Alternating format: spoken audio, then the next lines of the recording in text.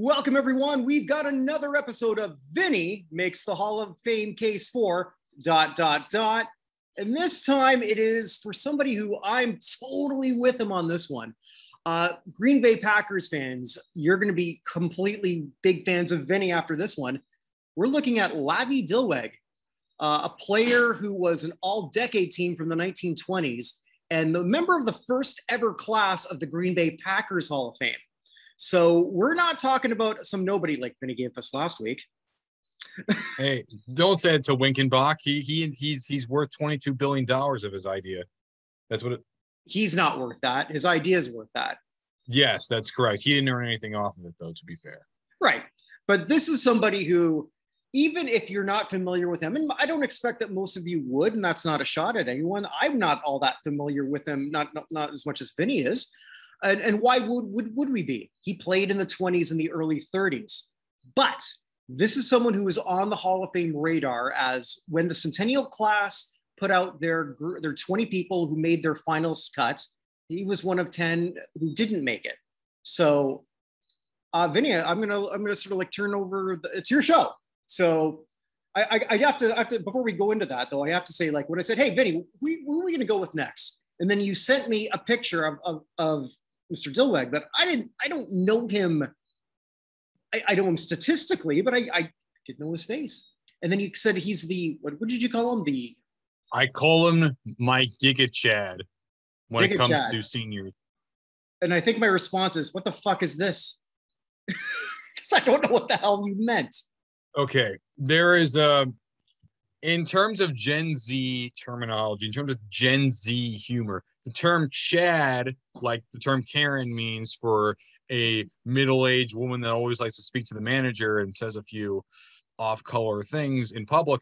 A Chad is someone who's very beefed up and muscular, and usually it's done in very jokingly ironic ways. Sort of like when you see the memes of the Virgin versus the Chad, and it basically shows the Chad is all-powerful and super mighty. In this case, Dilweg is that Giga Chad, and I put the Giga to emphasize how much bigger he is and how much of a passion I have for Lavvie Dilweg.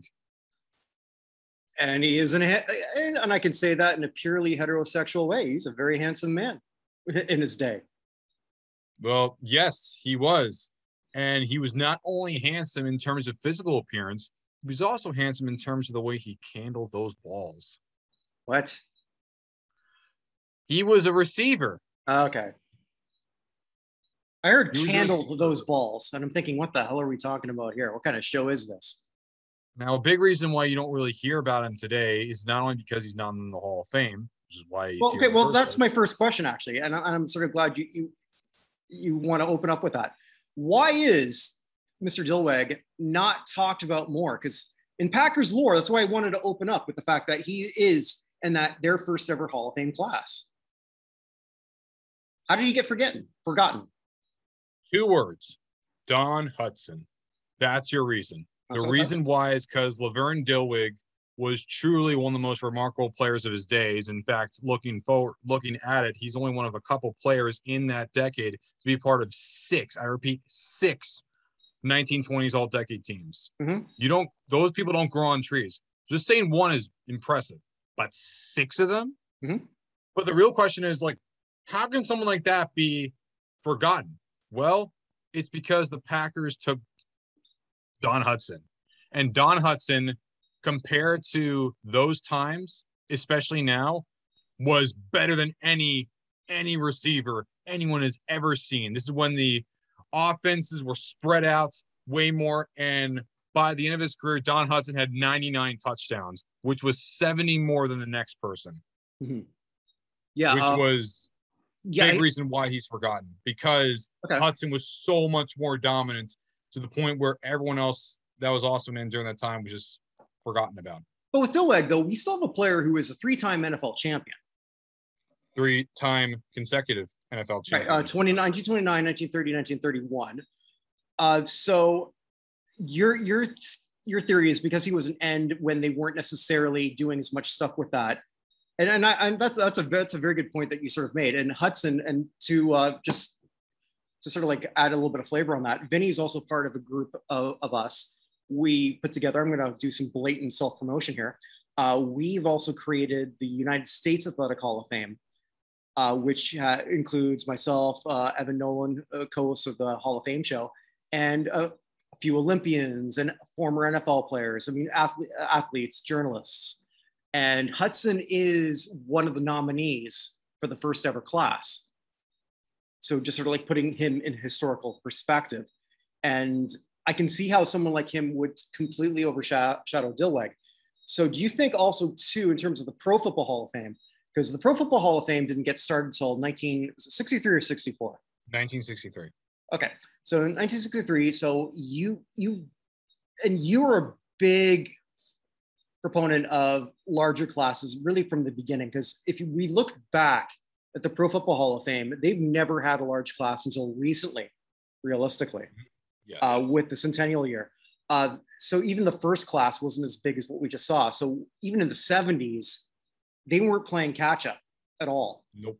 No, in fact, many times, like, we don't see this now, but back then there would be times where you'd get your 5 modern finals. I think back then it might have been 6. And if you didn't get 80%, you weren't there. And that doesn't happen now, because if you were to have that situation now, there would be so much backlash. Well, there were also classes of only 4 people in the 70s. Oh, yeah. Like, hell, even like times like 4 people, like 4 was the minimum. The maximum was 7. Right. And it only happened like a couple times. I think 1986 it was. I think I had Len Dawson was one of the few examples. Yeah. So I mean, it does happen. So like this is a case where here's a player, despite playing on a team that, and I know there's a lot of people saying, well, the Packers are well represented, or the Steelers are well represented, or the Raiders are well represented, or the Cowboys. And Vinny and I can both tell you that yes, they are, and not completely. In my personal opinion, you should not punish someone because they played on a team with many Hall of Famers, both coaches, players, etc. At the same time, you also should not penalize people for playing on a team where everyone sucked, but yet you were really, really good. I think, yes, I completely get that point that there is a hesitation to add Lambeau Packers. However, at the same time, you also run the risk of like, really, you're going to leave out someone that's been a part of 6 all-decade teams and a guy that's has better numbers than people in that era when he played? That sounds very short-sighted, honestly. Well, let me ask you this then, Ben. Do you think, though, that sometimes plays a part in that? Evan and I talked a lot about how Alan, we think, this is something he brought up, and I agreed with him, that Alan Faneca had to wait an extra year because of Bill Cowher. It wasn't just because of Bill Cowher, Kirk. It was because of Torrey Polamalu as well as Polamalu was in the same year. Yeah, it was all in the same year. And the reason why they went with Hutchinson over Faneca, even though Faneca did have more All-Pros to his name, is because you're going to get those people, right or wrong, that are going to say, oh, Steelers bias, too much Steelers, you're ignoring the Vikings or the Seahawks. Or so then do we have that case here with Dilweg? Partially, but not entirely, because I think with Dilweg, a lot of Packers fans are not pushing for him. Most Packers fans, if they're pushing for a senior, it's going to be Sterling Sharp. And if they're going to ask for a modern, it's going to be, it's going to be Leroy Butler. And, when it comes to contributors, we'll get to eventual Packers contributors down the line, but they don't even mention them because they were so way beyond when they were even alive. So even though Dilweg is a Packer, he's in a very unique situation because Packers fans barely even know he exists. Okay. Do you see that changing anytime soon? When they eventually expand the number of people to 10 and they have another senior or two, that is when I think Dilweg will make it, because I think in the next year or two before 2025, they're probably just going to be putting in seniors from like the 70s onwards, and then afterwards, who knows? Because I don't want to. It's the same thing with Buddy Parker. It's like, you have all the people right there. You shouldn't penalize people because they played in an era before you were born. I mean, we trust that you're the best at doing this, but ignoring it would go against the same ideas that you say you are for. And that's not me trying to diss on them or anything. I'm just saying in general, you need to put Lavvie Dilweg in the Hall of Fame because you should not ignore those errors before you were born. Like it or not, the NFL did not start when you were born. It started in 1920, and professional football itself started 30 years prior. You got to honor Dilweg, because if you're not going to honor Dilweg, you might as well not even honor those pre-1960s individuals. Simple as that. Well, to be fair, maybe somebody who's listening might have been born in 1920. That is true. That is true, but chances are that person is not part of the Hall of Fame board. That's very possible. So you've obviously researched this far greater than I have. Is there anyone in his family, or is there a group pushing for this that you're aware of? Packers fans themselves are not pushing for him because, like I said, when it comes to Packers, they're mostly advocating for Sterling Sharp when it comes to seniors. Anyone beyond like the 80s, they don't even know about, really. I mean, Jerry Kramer was like the only one, and everyone else didn't really matter to them. But no offense, I'm just saying still. But that's fine. There are a couple people that I could look out to. The number one person I'm thinking of, maybe we should get on the show. Sure. Is his grandson, Anthony. His grandson, Tony Dilweg, who actually played for the Packers, even started a game or two for them in the late 80s, early 90s. He's a real estate contractor now. I'm pretty sure if given the opportunity, he would be willing to make the case for him. I forgot her name, but I know his granddaughter is also on Twitter. She's not really that active. I know she does follow me, but she's not really that active on Twitter. So I think if you were to contact anyone from Dilweg's family, I would suggest very strongly try to see if you can reach out to Tony. I'm pretty sure he'd be more than willing to advocate for his grandfather. Yeah, and this isn't without precedence actually for us. We had the pleasure of talking with Jerry Kramer's daughter some time ago before he got in. Alicia Kramer, who just a class act all the way. I really enjoyed my conversation with her that I was able to have. And she actually arranged a conversation with me and her dad, which was a highlight of my life, I have to admit. What was it like speaking to Jerry Kramer? I wrote afterwards, and I remember actually writing this. Jerry is one of the few people that I ever felt better about myself because I got to talk to him. He just gave that off. He gave that aura. He was like the epitome of a Hall of Fame snub. Like you could never, like they even said, Joe Horgan said that 25%, or he jokingly said 90% of all the emails he got, they were very, very harsh emails, were about Jerry Kramer.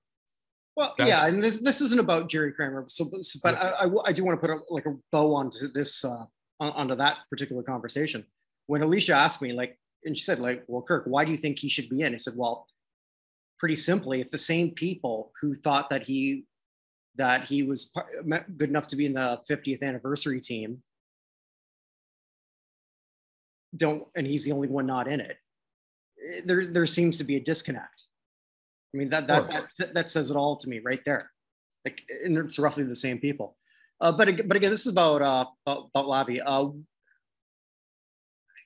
What if you were to sort of do that elevator conversation, Vinny, with a Hall of Fame voter, and so you have that 30 seconds. How do you convince him? I convinced him by saying that Lavvie Dilweg, during that time, you had four main ends of his day. Besides him, it was Wayne Milner, Red Bagro, and Bill Hewitt. Dilweg had 9 seasons. Milner had 7, but Bagro and Hewitt also had 9. During that time, Dilweg was a part of 3 championship teams. He also led the league in a higher yards per catch than those 3 other guys, as well as yards in general. He also was responsible for 27 interceptions. The other 3 combined only have 3, and as a result, he also led the league in interceptions twice, which the other ones, only one of them was able to do, and that was Bew Hewitt with only one time. Also, he has been a consensus All-Pro 6 times. The only one with even close to that much was Bill Hewitt, was 5. And in terms of total All-Pro, he's a part of 8. You could say about Packers and all that other stuff, but at the same time, you can't respect the 1920s, especially for someone like Lavvie Dilweg, who's a part of not 1, not 2, not 3, not 4, not 5, but a total of 6 all-decade teams. Mm-hmm. Having him out would not only be bad for those Lambeau Packers, but bad for the legacy of 1920s NFL football. There is no Don Hutson without Lavvie Dilweg. Simple as that. Nice. All right. Well done. Well, Vinny, I can't wait to see who you're going to send me next. Hopefully it's someone I've heard of. Because last week it sure as hell wasn't. Hey, I'm all about those people that most people don't even know about. How even for Dilweg, most people don't even know about. Yeah, this is someone who I was disappointed that he was not chosen. Before you even knew who I was, did you know who he was? Peripherally. But not peripherally. But now how much do you know about him? A lot more. A lot more, and you're a big part of that. I'll throw that out at you. Absolutely. I've said it many times on other shows that when it comes to the history of sports, do not let Vinny's age fool you. Yeah. Vinny's a student of the game. Yeah, you kind of need to be. I mean, I feel like I need to be, because if not, then, listen, this guy has been dead this guy was the U.S. House of this man was a part of the U.S. House of Representatives. No politics. No politics. As well, I'm just saying that he's a guy that's been a part of public life in the state of Wisconsin, but he's also been dead for 5 decades. So he hasn't voted in the last 50 years. Well, that's not good. But in general, he is a guy that I do feel like his name really needs to come up. I agree with you. Granted, not only just the 20s guys, but 30s, 40s, and of course pre-NFL, all that stuff. But Dilweg, when it comes to, again, this is why, especially when it comes to pre-1960s NFL players, he is my Giga Chad. Okay, so he's your most wanted pre-merger or pre-World War II? Easy, my most wanted pre-World War II. Pre-60s, yes. Pre-merger, I'm leaning towards yes as well. I'm not including pre-NFL because there are people I want there that are more than Dilweg. But when it comes to at least pre-World War II football, he's definitely my guy, easily. Okay. All right, when it comes to players, listen, I know a lot of people know me as a contributor guy. Here's a player for you. I hope you guys like it. Sounds good. All right. Well, with that, the Vinny show is closed until we open up again. Stay safe, everybody. And there's a lot more content on I'm going to call this a network, the NotInHallOfFame.com network. Take care, everyone. Best of luck, guys.